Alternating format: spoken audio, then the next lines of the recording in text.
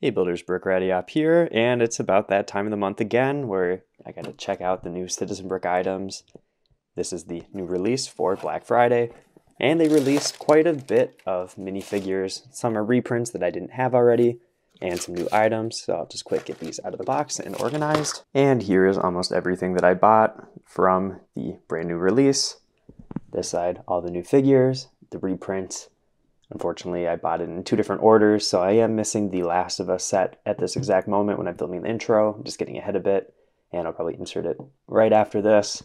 But in that other order, I also have another stash box, which these were previously released for one of their convention streams. It's good to get these again more readily available for people that don't have Whatnot. And they had a couple of freebies, a holographic Citizen Brick logo sticker, a nice company Christmas card there with all the employees, and this holiday tin, which is going to be the first thing that we're going to take a look at. Just wanted to give a little shout out. I'm doing a quick survey, just seeing what your favorite items of this year were overall. So if you have a chance and haven't done it yet, fill out the survey in the description. The lid for the tin this year is very fun, featuring this nice reindeer design, which is going to be fitting for one of the items in here. Just popping it off, it's the normal tin that they always use. And there's a whole bunch of stuff in here that I'll quick lay out. And this tin features a very wonderful assortment of festive items, including a reindeer tall head mask that matches the sticker on the tin and is pretty typical of their tall mask heads, like the pumpkin one from Halloween. Also includes a new Santa baby and a Christmas tree head that is printed on their molded candy corn part there. So I think that might be the first time that they use that mold outside of the candy corn head, so that's nice to see. That features a very nice amount of color, all sorts of different prints there, everything looking nice and clean on all of these items. Another tube man here being a candy cane. Same print on the back without the face, and looks like this is printed as expected, no issues with that. You get this really nice printed present piece, so that's great to get. And I think the item that everyone's going to be most excited for is this red 1x2 tile, which is based off of their carded figures. This is basically a reprint from an older item. When they had their blue cards, they printed one of these tiles for that, and that older version of this piece has grown exponentially in price on the aftermarket, so it's great to see it put out there again. There's another little extra inside of the present. You get a round 1x1 tile that says Cole. So this is a great assortment of stuff. I guess maybe I would have preferred a torso in here as well. That way you could kind of assemble a minifigure from everything. But for me, just getting this tile alone is pretty much worth it. And everything else is really great. Very thematic for the season. And I'm sure a lot of people are going to have a lot of fun using these in their pictures. With this tin out of the way, let's move on into the stash boxes. I had some decent luck on my stash boxes from last time. Let's pop them. The first one here. Looks like an assortment of heads. I'll quick get these laid out. And here's everything. I got an ugly woman big head, a Kermit puppet big head, and also a really cool transparent orange Yo Gabba Gabba head. I think that's the best item out of this. I got two different $1 bills, and you can see that they are slightly different actually, where one has black ink and the other one has dark green. So one of these is misprinted. I'm going to guess it's the black one. And we're seeing some old items coming back, like the guitar pick here from Citizen Brick Day from last year. I think these legs are from Jason, so those are a pretty good get. And just something to point out, I have gotten one of these like eye bandage heads in all three of these newer stash boxes that I've opened. So they must be throwing that in everything. I guess this head must have sold very poorly. That's why that's happening, but you can see here, just adding it all up, it's a good value. I think these are $25 to begin with. So big heads are $5, so 20 there, and then all the other random stuff. Definitely above the $25 value. Of course, it really depends though, if the items you get are things you're going to be interested in. And for me, I would say here again, I could find a use for all of these. That's good for me. So let's go on my second stash box. Here we go. Let's see what's in here. Bunch of big heads. I'll lay these out quick. Quantity wise, I got a ton of stuff here with just like the molded heads, 20 bucks, 26-ish with the legs. So 3 free heads basically, printed arms, a couple tiles. In these dollar prints, they do have that black ink, so that dark green ink might actually be the misprint. but kind of fun to get some more of those big Kermit heads, especially the one in the green, so that actually matches the character's colors. And again, great value here. I'm pretty happy with what I got. The green dead head there is going to be pretty nice. And continuing the pattern, I got one of those eye patch heads in every single stash box that I've gotten, so that is an interesting item to include in everything. Like I already said, probably didn't sell very well, so they have a bunch. But parts out of the way, let's get on into the figures. With the tins out of the way, here are the normal carded figures. All of them are just in that standard red packaging with a little bit of write-up on the front.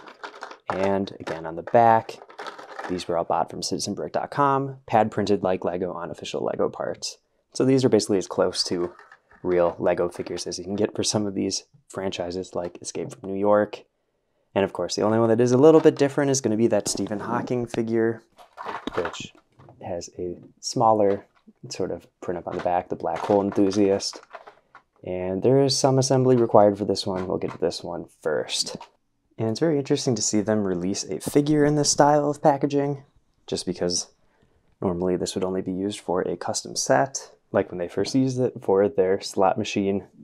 And this is a good use of it, having the wheelchair in there as well as the figure parts. Like I said, you know, pretty typical print up, but it's slightly different just to fit the size. But let's get these parts out and organize it a bit more. As I previously said, it does require some assembly, but it is a bit strange. It doesn't come with any instructions on how to actually put the screens and him on the wheelchair. There are some parts there, so you're gonna have to look at their Instagram and kind of piece it together by eye. It does come with 3 different screens, all being different video games with Pong, Tetris, and I think Space Invaders. So those are all really nice to get. You could just make some computers or arcade machines with these, so those are going to be very nice and versatile. Plus you get a Lego wheelchair and a custom molded head here with the sort of flopped over head. With that being said, let's get this kind of assembled and onto the stand. And here he is. I kind of got the screen put on there the way that I think you have to, really. Just clipping it onto the back there. It doesn't curve over enough, I feel like. I wonder if you just used a normal droid arm, that would be a better solution since it would be more level and a bit longer. But maybe this is the best you can do with the part. I'd have to mess around with it a bit myself with my own parts. But here it is, chair all together, and I'll just quick get the figure off, plus the hair off. So you can kind of see this custom part here. I'm actually surprised. It is pretty easy to get off. A lot of these custom molded heads by Citizen Brick have a lot of clutch to them, so having something a bit looser like this isn't a bad thing just because it is easy to get on and off. And I feel like a head like this could be useful in other situations, like with the Party Enthusiast, or really I could see this for dead heads of some sort as well. So I could definitely see them using this again in the future. There's been some controversy around this figure that maybe it's a little disrespectful and not all in comedy. But on the other end, you know, they're immortalizing a historic figure in Lego sort of format. You can really see it both ways. Obviously having the screens just be video games and not having any of them be more realistic is a bit off-putting. As a collector of pop culture things, I do appreciate getting the video game screens. I think those are going to be some very exciting tiles to have in a collection, but maybe just release those separately or do another collaboration with Brick Design for some arcade machines. They probably didn't put that much thought into it and just wanted to make a figure with a new part for the head, and thought maybe it would be more well received. I think overall the screens look really great. The printing on all these parts for the figure are good, but I can see why other people might be upset by this. With that being said, let's move to the next figures. And before we get into the carded figures, I just want to say that I'm going to do these figures in separate reviews just so I can do more of a comparison with the versions of the characters that I already have from other companies, with the original version of the driver from Citizen Brick, and then also the True Red Studios Patrick Bateman. In addition to the single carded figures, I'm also going to review this separately just so I can compare it in depth to the Jocka figures that I already have. I am very excited to look at this one though. To get them quick out of the way, here's their Prince figure. I did already have this one, but technically it wasn't complete, so I bought this carded one just to have in my collection. The version I have doesn't have the printed legs, since I got this on eBay as a fig barf basically. And I just threw on purple ones. It works perfectly fine. The only difference really is that there is an additional layer of buttons on the legs and then some coat tail prints. But this torso is great. I love the silver on it, nice and reflective. And the head being printed on olive is perfect. Face print, very nice. There's some eyeshadow or whatever around the eyes that looks great. Adds a little extra bit of depth. And the nice fine detailing for the facial hair works great. And they have printed a lot of musicians, but this one has a very specific guitar, some nice silver and gold printing on it, and even some molded detailing on the back. They really could have just left that flat, but the extra detail is welcome. So it's very cool to get this figure. I'm from Minnesota, and Prince is an icon from where I'm from, so had to pick this one up. And it's great to actually have a completed version of this in the collection in some way, and I'll just keep this one out of the packaging and for use in the future.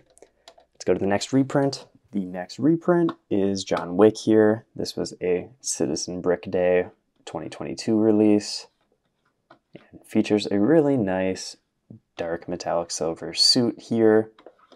I believe a brick arms gun, and then a printed 1x1 round tile with one of the Continental coins. Just get the gun out of the way. I'm not a weapons person, so I couldn't tell you what type of weapon this is, but looks pretty nice with the black plastic matching what Lego would do. It is pretty detailed, which maybe isn't super fitting for a Lego figure, but I'm sure it's a gun from the movie and is pretty accurate, so you can't knock them for that. The suit features some nice printing, some creases on the front of the legs, belt, and the coat tails, or not coat tails, but just the coat continues onto the hip piece, and it is seamless, something that Lego doesn't do themselves, so a little bit of an improvement here. Same for the back. So torso is going to be really awesome. Same with the legs. That combo for the suit is going to be great, even if you're not a John Wick fan. You can just have a nice suit. The face has a really nice Citizen Brick aesthetic where it's a nice balance of detail, but also simplicity. This is something that Lego probably would do in the earlier 2010-ish era, but this works very well. Just some cuts. Honestly, I'd like to get this head without the cuts. So I think this would kind of fit for that one character from the Hunger Games movies, maybe. But overall, just a nice head with some facial hair. I guess if you really wanted to, go with a pencil eraser, get rid of the red, and have a more versatile print. And overall, you know, I'm just excited to get this character finally. Skipped out on it on Citizen Brick Day just because I wasn't as interested as I am now, and seeing other people post pictures with it, it is a objectively great figure. The suit design is very nice, and even if I don't want to keep this figure together, I'll definitely find a way to use that. Let's move on into the last of the reprints, which is another gun-wielding protagonist, being Snake Plissken here. And this is another figure that was in stock when I first started collecting, but I just didn't have the interest that I did now. And looking at this leg print is amazing with that like camo texture. I'm not a military collector, so this usually isn't going to be my type of thing, but definitely look at that and just know that's great. See the nice belt going along there with a holster. Same goes for the boots, where the straps and lines are very finely detailed with a very thin, clean line. I'll say I always really enjoy the metallic silver that Citizen Brick prints. It always turns out really nice and probably matches Lego pretty well. The accessory here, I do believe, is a Citizen Brick molded gun. So not a brick arms.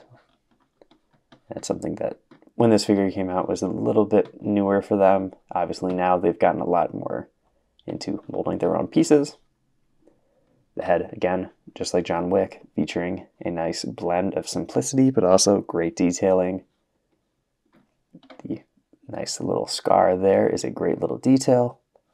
And I do always enjoy their facial hair prints, especially like the stubble ones here. Another really nice detail with that small watch printing with the digital time going on there, and a little bit of extra strap going around the arms. Doesn't wrap all the way around, but that's not usually what Citizen Brick goes for, so that is to be expected. Just pop the hair off. None of their figures usually have anything on the back, but the back of the torso has a little bit of detail with that extra bit of definition for the muscles, and then also the back of the neck. And again, I think this is one of those figures you could definitely toss some parts elsewhere. So you just have a nice tank top. Probably throw these legs onto a stormtrooper of some sort.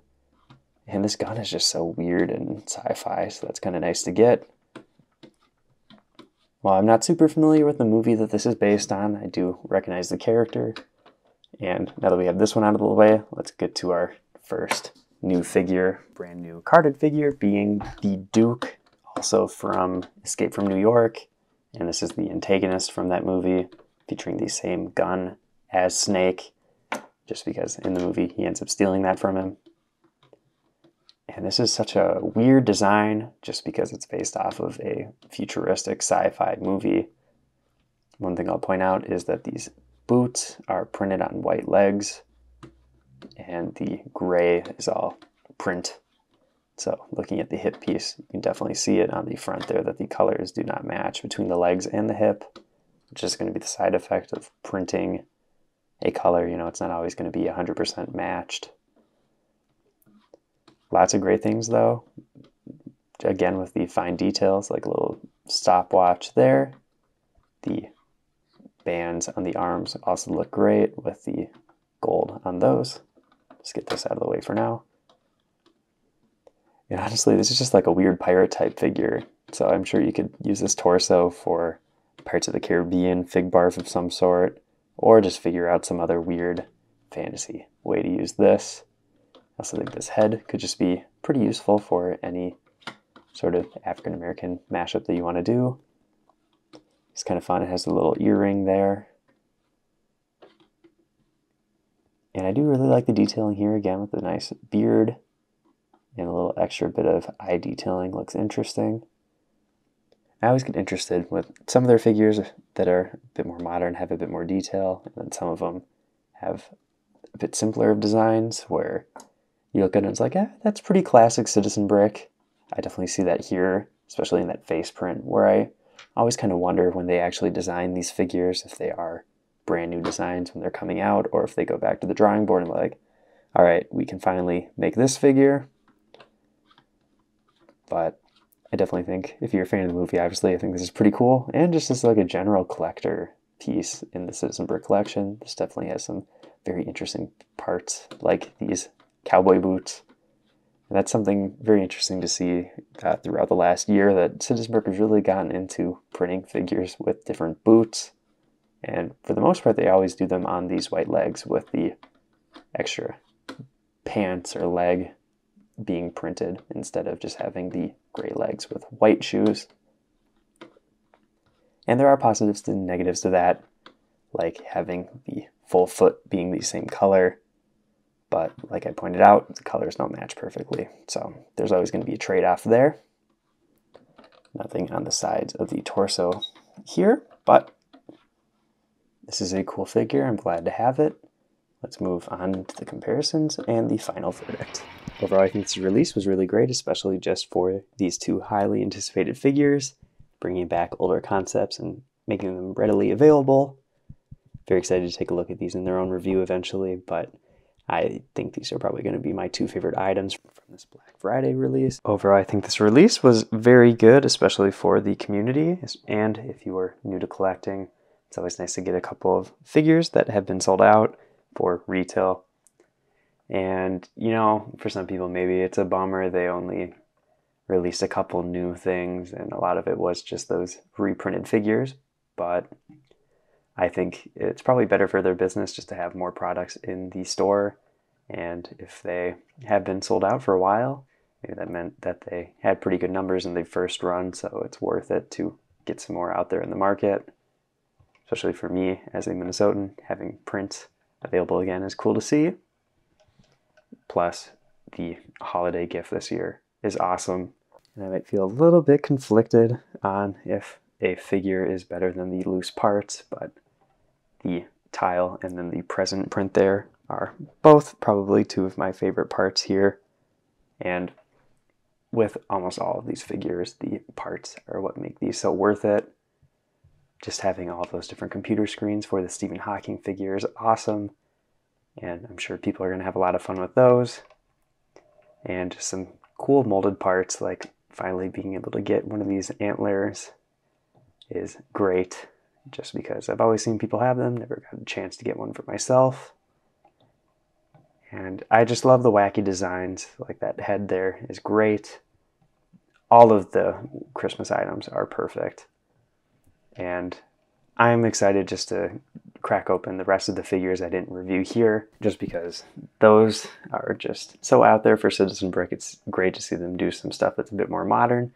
And like I already said, just bring back some old ideas to make them more readily available for anybody. And I think that's going to keep the hobby a little healthier, so we're not seeing all these people pay ridiculous amounts of money for like a torso on eBay. But let me know in the comments, what did you pick up this time around? And out of all the figures you saw here, which one's your favorite? If you want to see more custom Lego reviews or Citizen Brick reviews, check out all the other videos on my channel. I've been Brick Radiap, and I'll see you in the next video.